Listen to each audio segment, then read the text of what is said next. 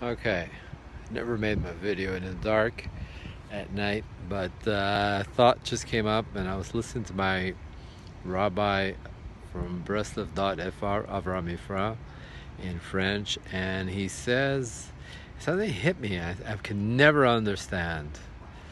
How is it God, allows us to get sick, not feel good, we could do so much more. We can get so much more closer to God, if we're healthy, we can do a lot more.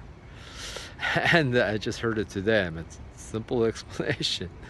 The Yetzer Hara, or Amalek, or whoever you want to call it, the negative side, it, attacks the body. Why? Because then the soul can't do too much work, can't get closer to God.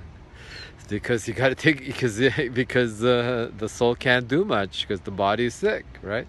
So what's the mitzvah is obviously, that's why it's a big mitzvah, to take care of your health. You have to take responsibility. You have to take active health, active responsibility for your health.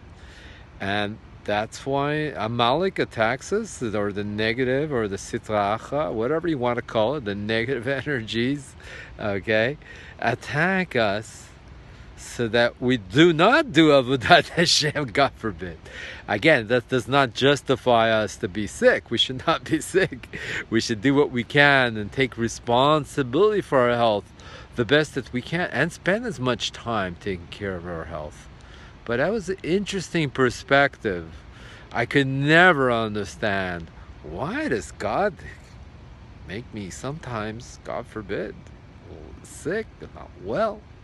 I could just never get it. Now I've got it.